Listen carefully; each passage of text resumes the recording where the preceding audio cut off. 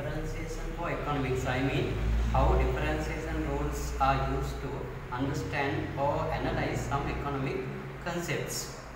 Calculus consists of two parts as differentiation and integration. Here I focus only on differentiation. In another presentation I will talk about integration and its usage in economics. Here differentiation rules are used in economics for two main reasons. First one is to find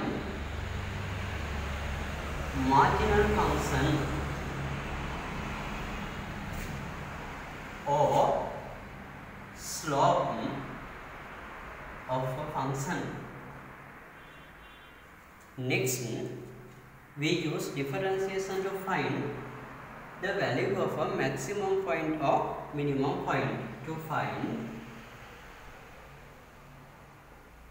maximum or minimum point.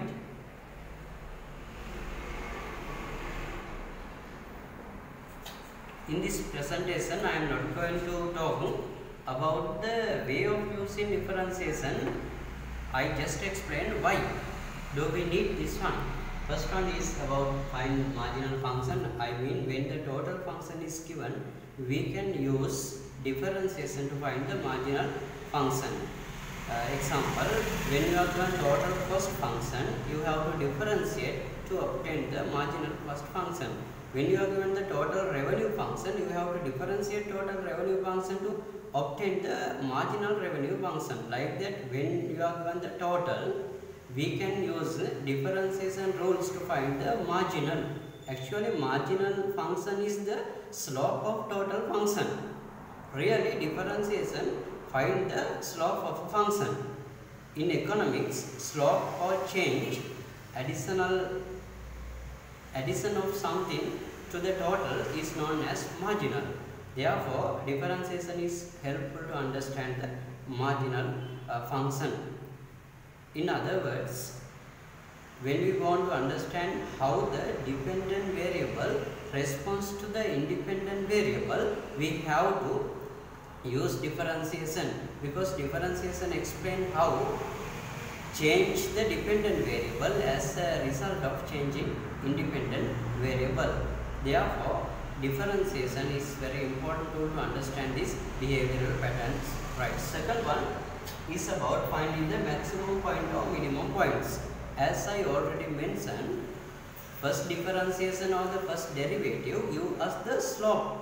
At a maximum point or minimum point, slope should be 0. Based on this small knowledge, we can understand that when a curve moves upwards and start to move downwards, the middle point should be 0. Therefore, when slope becomes 0, it should be a maximum point or minimum point. There is another situation, we call that inflectionary point. Here I am not going to talk about that part. I am just focusing only on the maximum points and minimum points. Let's take an example. When we have the profit function, we want to find what is the maximum profit. When we have the cost function or cost analysis, we want to find what is the minimum cost.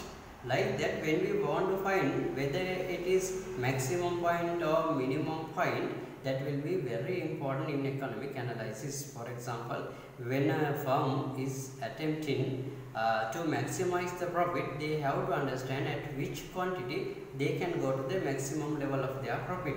On the other side, when a firm wants to understand what is the minimum possible cost that can be used to reach a certain level of output, this derivative lesson is, the differentiation lesson is important, because first derivative shows the maximum point or minimum point.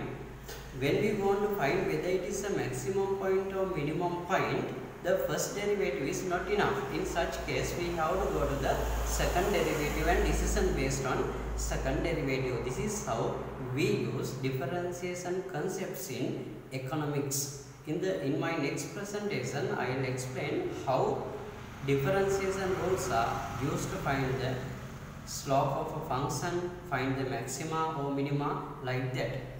Thank you.